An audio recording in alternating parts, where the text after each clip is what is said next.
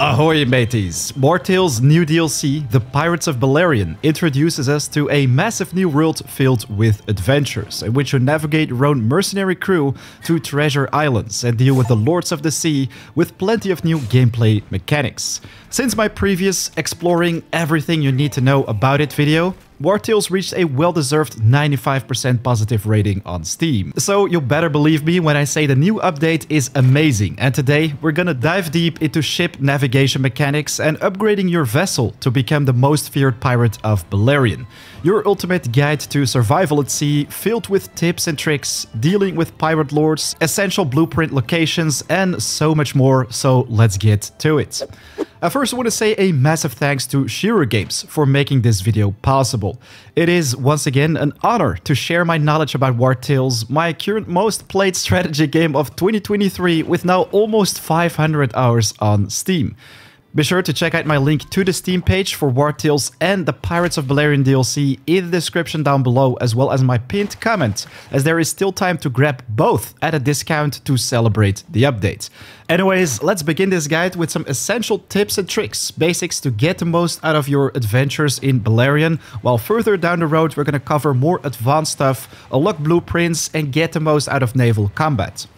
During your adventures on sea, you should definitely keep an eye out for these long strips of shoals in the water, as if you sail through them, you will catch a ton of fishies. Automatically deploy nets if the ship passes through a shoal of fish, and if the ship leaves the shoal, it scatters and the fishing comes to an end. As a little bonus, you will also gradually find fish as the ship moves along, which is, in my opinion, an essential thing to do, as you'll be spending a lot of time on open waters. While the lookout will constantly notify you of enemy ships like pirates and guards ahead. So if we open up our ship menu, this is where you can assign a fisherman and the lookout, which are, in my opinion, the two most important secondary crewmen, alongside with your helmsman, who is needed to sail. During your adventures in the Belerion Archipelago, you will also realize that at a certain point your ship will take some damage. Right now, my sails don't look all too great, and if we open up our ship menu, you can also see that the part of this boat is damaged and no longer works, for which you're gonna have to bring it to a dock to repair the damages done. Sometimes during a rest, you can also get an interaction where your crew members recommend to do some repairs. For example, with this one, suggested by Ari, we get plus 20% fatigue, but also plus 20% repairs. So we will lose some of our fatigue bar without the cost of any resources. Look at that. We no longer need to repair them, but of course, now you're probably wondering, how do I find these wooden boards? Don't worry, I got you covered about this a little bit later in the video. When sailing, you might have already experienced that the wind is constantly switching directions. So let's quickly have a look at the map, as this will better explain all the wind directions. So we basically have different wind regions. Every part of the map is divided in those areas where you have a different wind direction. This one blows to the northwest, while this heavily blows to the south. So for my specific case, I want to head to Pugilist Island to show you guys a couple more amazing blueprints to get your hands on to repair and upgrade your ship, including the wooden planks. Unfortunately though, some of the wind regions are against my will, let's say. For example, the one which we are currently in, the wind right here tells me to go south, so this is going to be a little bit difficult. But the best way to approach this is to put your boat sideways, as that you can still profit from a little bit of wind blowing from the sides, and you were gonna basically make way past the island. So you can take as much wind as possible, slowly get to the next region, as this one will lead us to the northwest. We can surf with the maximum speed all the way to this island basically, and then we're gonna enter the next region, which will blow us to the east, while we can safely travel to the shipyard with the current wind conditions. We could also take the short trip, but then we're gonna have the wind against our will all the time. And in other terms, this will make the trip much longer, will cost us more wages. We're gonna have to feed more mouths until we reach our destination. As if we look at this right here, we're gonna have wind against us. If we go from here to there, you could surf a little bit sideways and reach this dock, while I wanna get to this specific shipyard. So if we zoom out once again, I think this is the hands down best pattern to move in, which I'm going to show you right now. So if you turn your ship like 50% with the wind, right now we're almost entirely against it. See, the compass indicates where the wind is coming from. So now we want to make sure that our boat is rotated at least 50%. To get a green arrow, look at that. So right now we're basically getting the most out of the wind without getting slowed down. So this is what we're doing. We're making our way like this, and then we're going to enter that region while we want to avoid collision with this ship right here. So I'm going to quickly use my oars to gain some speed. And now we want to take a short trip with a blue arrow to gain maximum speed to escape from this enemy. Not drift away too far, but you can tell that we're still in the green zone. So we're just going to keep heading towards that direction. And at the very end of this region, we're basically going to cross the next one and follow the wind to the northwest. Hoff then sees the guard in the northwest as well, so that is something we definitely want to be careful for. But look at that, the wind is changing its direction. Be sure to always have that double blue arrow for the absolute maximum movement speed, which is going to make traveling so much easier. So I'm going to make sure to get all the way to the western part of this wind region. And you can see that if we open up the map right now, the wind will slowly start turning towards the east. So we can basically get the most out of that, cross this region and get to the shipyard. See, the green arrow is pointing towards the right now. So we want to make sure that we turn around our boat, make sure that we don't get that white line. We want to make sure that we still keep that green arrow on the sides to maximize our movement speed. I'm going to quickly take out my oars to reach the coast, as there we have a lot of pirate ships right here. But here we go, back at Pugilist Island in the Belerion Archipelago. So, those blueprints which we talked about earlier, be sure to check out the shipyard of this island, as this is where you will find Joanna. Never skimp on upgrades and repairs, mercenaries. If you talk to her, she will basically sell different blueprints to you. The blueprint for a triangular sail, as well as the blueprint for the rounded hull, which both gain you extra knots when sailing in different conditions. Also be sure to pick up those fledged projectiles, as you can basically use those to fire your ballista. Anyways, after you've picked those up, you want to follow the road to the main town of the Belerion region, which is Pugilist. Your quest objectives without doubt already introduce you to this town, while very important, you want to visit Master Necha's forge right here, as she will basically give you access to even more blueprints. So the first blueprint, which you can unlock right here, is the Hoist. You're going to need this one to upgrade different parts of your ship, while she also sells the blueprint for a metal plate. After you've purchased both, you can visit the forge with your blacksmith and scroll all the way down right here to the new components tab, as right here you can find both the metal plates crafted with coal and iron, as well as the hoist for 1 rope, 2 iron, 2 coal and 1 grease. For the other blueprints, which we've picked up earlier at the shipyard, you want to visit your camp and check out the workshop. And scroll all the way down right here, as this is where you will find the component tab as well, with not only ropes, but also the wooden plank to repair your ship, and hemp burlap, which also is required to do ship upgrades.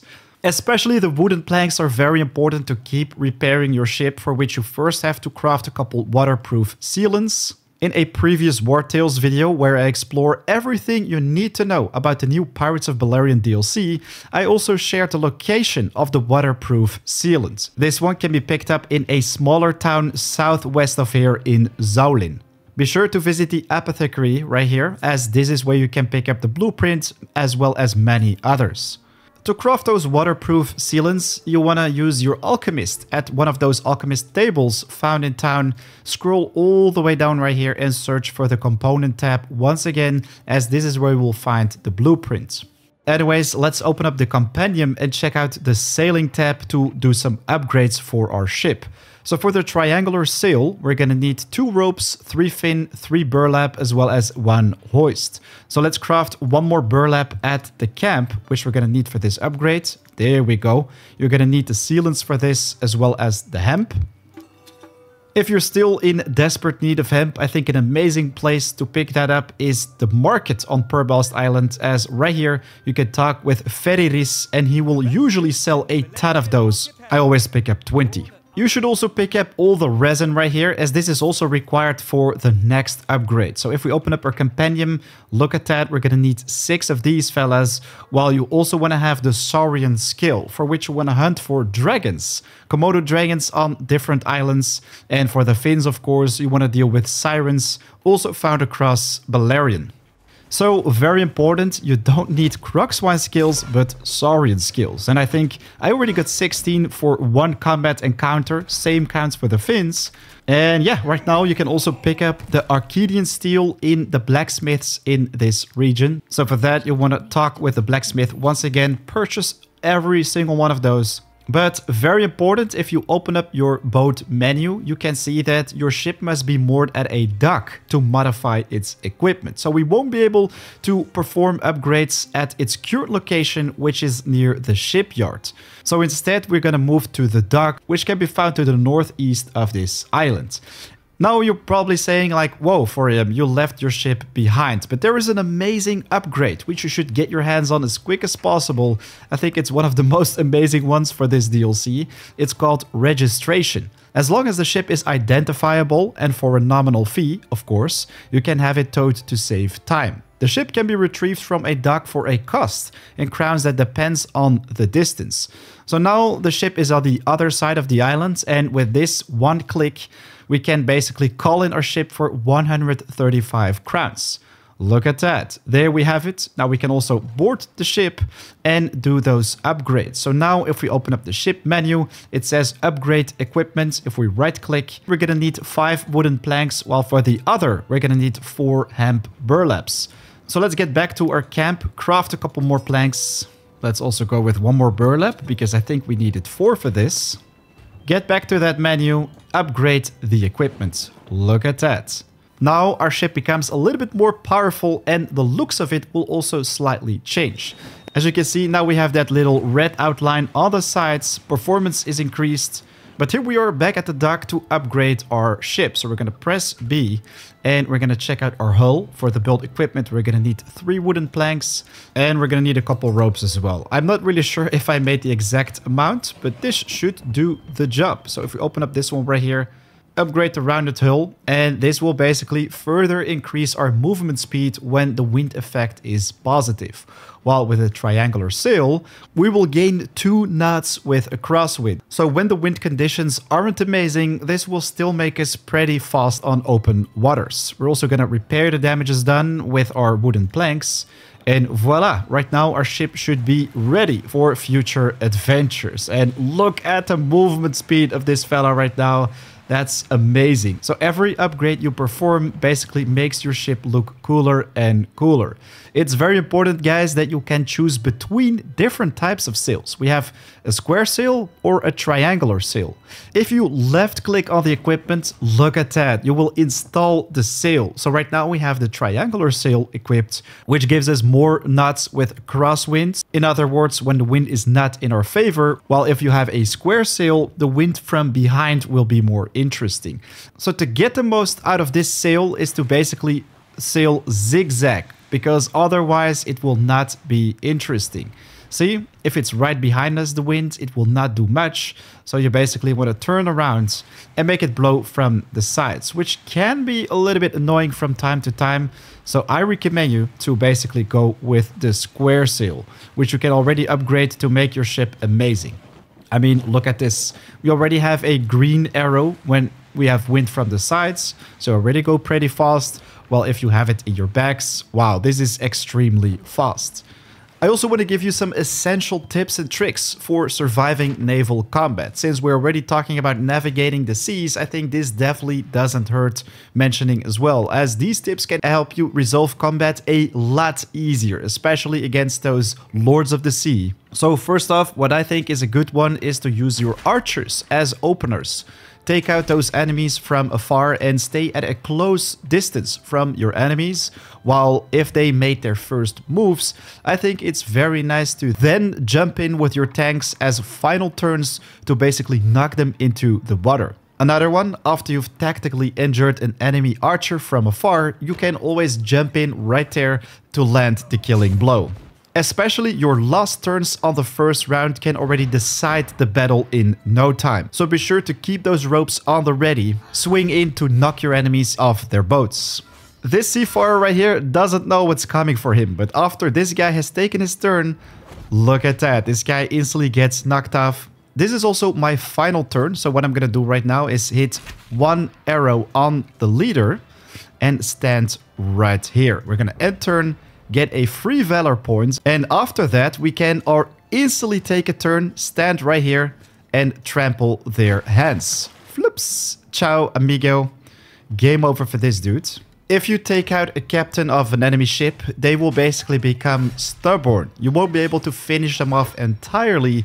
You are forced to duel them before they will accept their defeat. In this case, we have to deal with Captain Adelwis of this pirate ship that decided to attack me. Mistakes were made as half of their crew is hanging on the side of the ship, while Adelwis is still desperate for that duel. Since Vanessa is already engaged in combat with her, let's just hit her with a basic attack and bam, there we go. We now have a duel menu. This is where you have the option to choose between 3 different actions depending on what the enemy suggests to do. She says, you couldn't even hit me if I were tied to a tree. So this is a pretty big insult. So that means she is not really gonna attack, she's just bragging about. So what I'm gonna do this time is press the attack button, because I'm pretty certain that they're not gonna parry this time. They're just gonna get a hit in the face. There we go. So that's already 1 life lost. Right now, Adelwis says, get off my territory. So that means she is kind of aggressive and about to attack. So in this case, you also see this offensive icon. So when an enemy attacks, you basically want to press parry, so you will avoid the damage. So this is not really an insult, but this is not really offensive either. She's basically preparing for the next move. In this case, she's not doing anything. So then you can do a little bit of taunting, basically get the upper hand during combat. But it's pretty simple. After you've used a action previously, you won't be able to use it again. So you always have to choose for one of the other 2 options. So for example, I can't attack twice. In this case, that wouldn't be very wise either, as she is going defensive stance. So this would be the perfect time to taunt her and regain the upper hand. Another funny thing, if you use the same action as the enemy, in this case we're both doing the taunt, the enemy will basically gain the vexed status. This is pretty annoying because then they will not announce their next action. So then you basically have to guess based on the previous actions they did, what kind of action they're gonna do. Anyways, we're back on track. Is that all you've got? So right now she's gonna defend. I'm gonna just taunt her. So we're gonna gain the upper hand in battle once again. All those insults. We're gonna teach her a lesson, take away 1 more of those hearts, and voila! Now we're in the final stage of the battle. She's going to attack, that is for sure, so we're gonna do a parry for this one. And a nice thing is, when you have the upper hand, you will automatically counterattack, instantly take out that enemy. And there we go. We just took Adelwis off the Lords of the Sea list. Sweet, we get our hands on some pretty nice loot. Irian Bardish, a 3-star axe. Wow, that is pretty amazing. As well as the protective glove. There's no shame in wanting to keep all your fingers. Oh, that's a good one. This unit can resist an additional hit in a duel. So, Adelwis, another pirate lord that sinks to the bottom of the sea. And I think that also concludes pretty much everything you need to know to be ready for your Pirates of Belerion DLC adventures. We talked about basic ship navigation, how you can deal with the wind, upgrade your ship and become the most feared pirate of the Belerion Archipelago. If you found this video helpful, be sure to hit that like button and also share your thoughts about the DLC in the comments down below. I'm very much looking forward to hearing your thoughts about all the new gameplay mechanics. While of course there is still plenty more to explore for us, which I'm gonna cover in future guides. One of those, which I'm already working on, will be your full guide to unlocking the Ballista. Without doubt, one of the most legendary upgrades for your vessel. Well, right now I want to once again thank Shiro Games for making this video possible, giving me the honors to share everything you need to know about the Pirates of Belerion DLC. Especially to you, Dylan. Very much looking forward to covering more Wartales in the future. Anyways, if you haven't yet already, be sure to check out my links in the description and comment section to check out the Steam page for both Wartales and the new Pirates of Belerion DLC. The discount is coming to an end shortly, while I'm sure there will be more in the future, but as I already said, with almost 500 hours playtime, I can recommend the game anyways, as in my opinion, it's just one of those must-have strategy games. Anyways, right now it is 4 AM out, gonna continue on my adventures in Belerion. I'll check you guys in the next video or live stream. Take care. Peace.